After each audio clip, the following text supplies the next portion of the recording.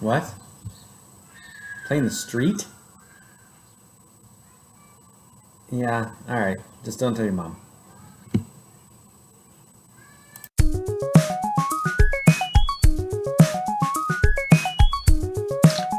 Hi, today I want to highlight a couple of tools that you can use to record your desktop and record you on your desktop doing different things. The two tools that we're going to go over today are Screencastify and Loom. Both different apps. They kind of do the same thing. A few minor differences between the two of them, and I'm going to cover that quickly. Then you can decide which one you want to use. Why would you want to use yourself like I am right now, recording you doing something on your computer screen? Sometimes it's just easier to try and show someone how to do it rather than write a long and lengthy list of instructions. So it's also a great way to get interactive and a great way to connect with students. They can see your faces and they might understand a little bit better if you can actually talk them through how to do something rather than their parents having to read through what you want them to do. So I want to highlight these two tools for you today. The first tool that I'm using currently right now is Screencastify. So Screencastify is actually a browser that is actually an extension that you add to your Chrome browser. It's all browser based. There's nothing that you download onto your computer. And actually it is this is the extension icon right up here, and you can see the red dot there shows me that I'm recording. When I click that red dot, it actually shows me this thing right here, and I can say whether I want to just record my browser tab, whether I want to do the whole desktop. Maybe I just want to do the webcam and that's it. I can either turn on or off my microphone or my webcam, kind of whatever I decide to do that way. And then I just install it and it goes right up there. It's pretty simple. It's really straightforward. It's actually how I have chosen to record all of my lessons and my videos.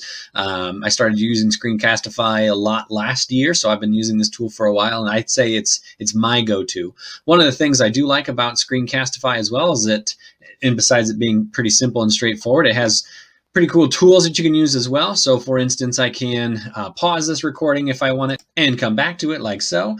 And then I can also choose some things with my mouse. I've been using this one kind of a lot. It highlights just where my mouse is at. It really kind of draws attention to the screen where you want your audience to look.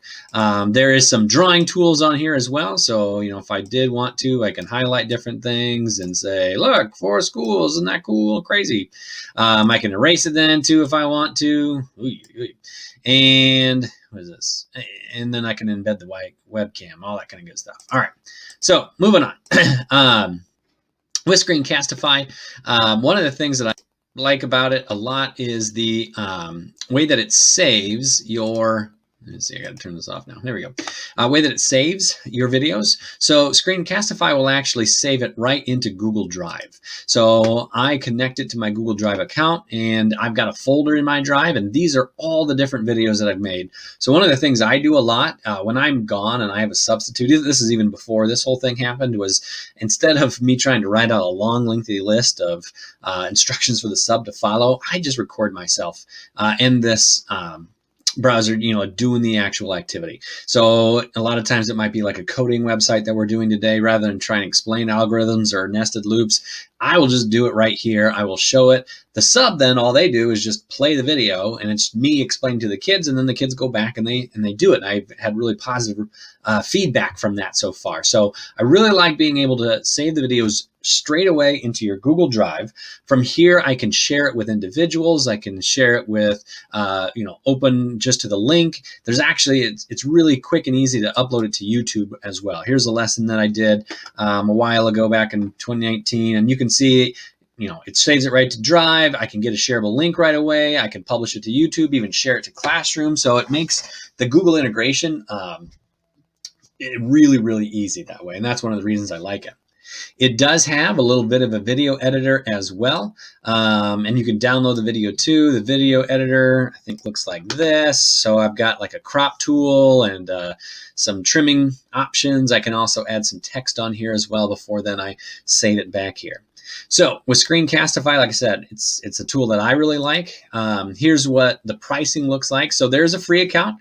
You can record up to 5 minutes, and you get these kind of features. You get 50, I think it's 50 per month at 5 minutes per video. If you want the free feature, record it, trim it, autosave, export it, no watermark, annotation tools, kind of like I showed you there, and you can publish it to YouTube. Now, I will say that I've gone ahead and I bought the unlimited package here. You can actually get a discount for education.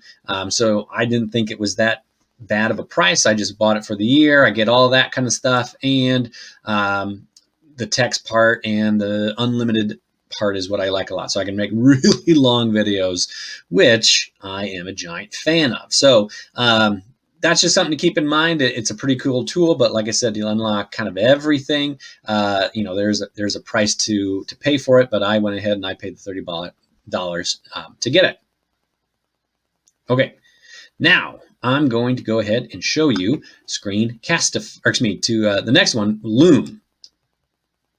Loom, kind of the same thing, just a little bit different take on it, a few differences in how it works, but the reason that you would use our video recording system like this is the same as Screencastify. So first off, you can see that you've got camera access here. Now I'm in this little circle down in here.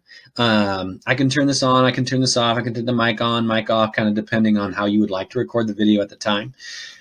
Loom does have different features over here. I can stop the video right there, pause it if I need to, trash it if I'm like, that was awful, I just did that. And then it does have this drawing tool right here, so I can pick a color and I can highlight different things on the screen and, you know, draw attention to it that way. With Loom, then, one of the things that it is that's kind of nice about it is that it has two different ways to access it. One way is to access it via the extension, so I can quick access it right here in Chrome, and it would start recording this whatever you want to do that way. There's also a desktop app that you can download. So down here in the Start button, I can find that Loom is actually a program that I would run. It kind of gives me a little bit more features than the extension does. The extension is for like quick, easy videos that you want to send. I even noticed it that you can like embed them right in a Gmail. So like there's a quick link right in Gmail now that would let me install or insert a Loom video if I didn't want to type it all out and I wanted to talk to somebody instead. So that's kind of neat.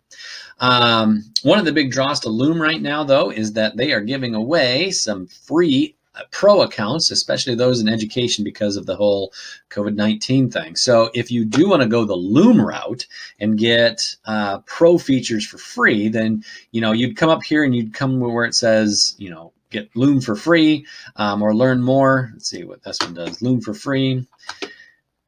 And already logged in. So let me go back real quick. I'm going to click where it says learn more so that you can actually do it. When you do it, you would want to come down here and it's going to give you a long, lengthy reason why they're helping out with the coronavirus and making these tools available for free. So down kind of towards the middle, it says also Loom Pro is now free for education. Here's what you need to do. So you're going to click on this link right there, and then it'll be like kind of an explanation, so you can sign up for free. So you're going to sign in, you're going to use your Carlisle address, and it'll give you pro access, and then they'll verify your account, and then they'll keep it at pro level there for, I guess I don't know how long they're going to keep it at pro level, but it's still pretty nice that you can get kind of a pro subscription here for being an educator. When you do log in, you're going to see a screen that says My Videos like this, and these are all the different videos that you are going to be recording. It also has other folders like some help folders over here that you can look through and get ideas about how to record, the best ways to record, which is kind of nice. So the key difference between Loom and Screencastify is that when you record a video, it stays on Loom's computers here in the website, which is, you know, nice in that you can access them from anywhere by going to the Loom website. But then you also got to know that you're not housing it like in our Google Drive. It's housed through Loom. So on any one of these videos, then these are all on Loom's stuff. But you can click them and open them up. Let me open up one of these videos real quick. I'm going to open up this one called Test Video. And inside this test video here, when you do record it and then you kind of watch it this way, you can copy the link like so. And then when you copy the link, this is what you're going to share out. So this is what you're going to embed in your learning guides, or you're going to put into your emails, or you're going to put anywhere else that you want someone to view that video. So when you do view that video, send it out like, with that link, which is kind of cool. It does have some editing features here so that you can trim it and put some custom thumbnails and call to action buttons. It doesn't look like it's quite as robust as Screencastify is, but again, it is freer than Screencastify is, so that might be a big bonus for you too. There's also ways that you can kind of do like emojis during the video and whatnot, which is kind of a fun feature as well. So Loom, when you subscribe to it, again, free for teachers and students, the Pro account, which is pretty cool. With a Pro account, you get as many videos as you need. You get unlimited number of video access. Lots of people use it. There's a Chrome extension. There's a desktop extension or a desktop app and a web app as well. So you can kind of have access to it all over the place. There's these other things that you can get. Show all features. There we go. Cam bubbles, these are drawing tools when you have the Pro account like we got right now. Other, trimming and video thumbnails, things like that. So again, a lot of the same features, but I would say like the big key difference between Loom and Screencastify is kind of where that video is housed. Do you like it being housed in Google Drive, or do you like it having to, be on this website here where it's just simple sending it a link? You don't have to worry about sharing permissions. Who can view it, who can edit it, all that kind of stuff that sometimes happens when a file is stored in Google Drive. So from here then, like how could you use these two different apps? Switch back over here. Now I'm on Screencastify again. So why would you use one of these web recording apps like this? I think there's a number of ways that you could utilize them. Math problems would be a big one here. Maybe I wanted to demonstrate this. This might be a PDF, something in your drive. I'm going to go ahead and use the tool right here. Let's see, I'm going to use the pen app, and then I can pick a color, and I can help actually demonstrate. So change one number or symbol. Oh, well, that's pretty easy. This is a multiply sign. 4 times 2. Well, that's not right. No, okay. What was it? Is it divided? 4 divided? No. 4, the square root of 4? No. How? The quadratic is the quadratic formula, right? Some plus or minus the square root. How many symbols? Anyway, okay. First grade math is hard. My point is, math is an easy way that you can demonstrate, how you get a specific answer. Maybe just cross this off and it says this is wrong. Okay. Highlighting text or passages, you could, pull up a website with some text and identify the nouns and the verbs, the main idea, whatever it is that you're trying to demonstrate that way. And of course, just creating how-to videos like this, like how do you log into this site, or how do you access, or how do you turn in the form in Google Classroom. Those are sometimes way easier to just do a quick video that explains how to do it and show the kids how to do it and demonstrate, rather than try and write a long lengthy list. So lots of fun ways that you can utilize a system like this, whether it's Loom, Screencastify, or honestly, there's 1,000 other programs out there that kind of do the same thing. But I do like these two programs the best. If there's something I can do to help support you in how to use these, please let me know. And otherwise, I'll see you in my next video. All right. Thank you.